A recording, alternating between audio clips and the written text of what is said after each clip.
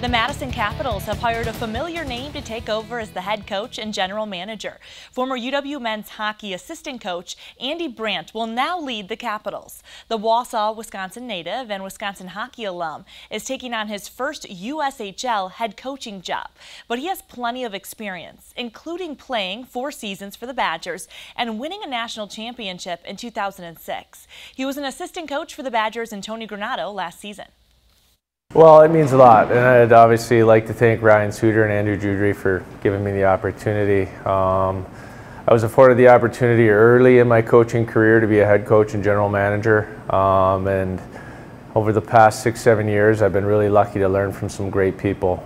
Some pit stops along the way at St. Norbert, and then obviously here with UW, and now I have the opportunity to apply the things that I've learned from some really great coaches and great people over the years, and I'm excited for that opportunity.